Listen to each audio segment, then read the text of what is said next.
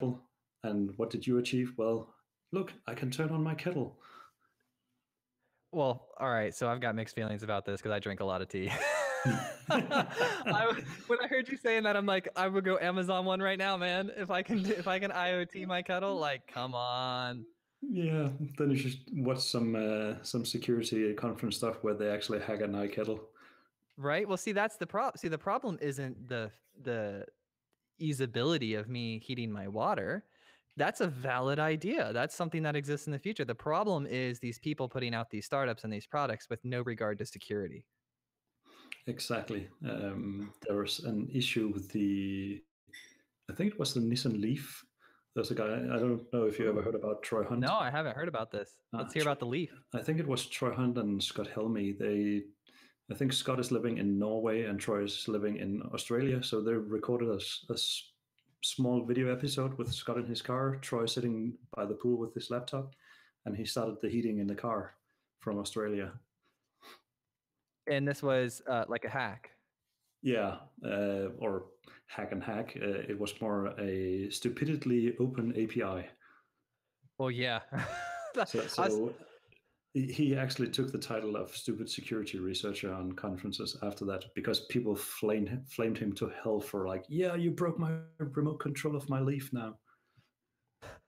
I was talking with my dad. He engineer pulled me into programming, and we were having a conversation. Did you see that video going around? I believe it was Europe, where they had these car thieves that were RF hacking the keys for like Teslas or some other types of e-cars, and they were. Have you seen that video? Not sure I've seen that exact one, but I've seen. All right, so this is how it would happen. There was 2 boxes and 2 thieves. Okay. Mm-hmm. One thief would be standing with his box about 1 foot by 1 foot next to the car. The other thief would be standing with his box and holding it up to the garage or holding it up to a window or something of that nature. And what they were doing was they were getting the key fob in the house to respond, and then they were cloning it. That device would clone it, and then the other individual would unlock it and open the car and drive away. Yeah, it makes total sense. I'm pretty sure I've seen it now. It's like a night photo. Yeah, yep. Yeah, then I've seen it. That's like a really good reason to never have your keys in near the front door. Well, first of all, the Tesla keys, I don't think it was definitely probably not a Tesla. And let's just say it wasn't, because I like Elon. And so I use his first name because I'm hoping like when he hears this, he's going to be like, oh, that's my bro, right? And then, what up? What up, bro? I'll be like, oh, not much, man. You want a free car? Yeah, no, but I will hang out with you for a little bit. So I was talking with my dad about it, and I said, this is a classic case of lazy developers, because there's no reason why that should have been such an open, easy thing to do to clone. Like, where's the one-off? And if it did clone, like, shouldn't they have been doing a setup where it was a one-off use key every time that the transmission occurred? Shouldn't that be a one-time use key?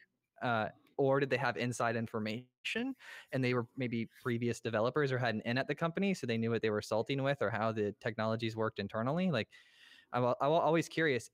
I want to know if those guys are really smart nerds or if it was really lazy developers.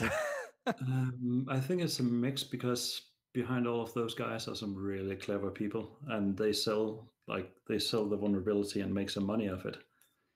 That is like true. The prime thing to buy on the dark web. You got to say it with like a deep voice to make sure that people understand. The dark web. Yeah. You're going to be like the Batman of the dark web, Stefan? No, definitely not. Never been there. Don't dare to go there. You never know what you're going to get back on your feet after going there. It's the tights, isn't it? You don't want to wear the tights. Yeah, I'm okay with tights. You okay with tights? All right. That's you should give a talk called Tights and the Internet of Things.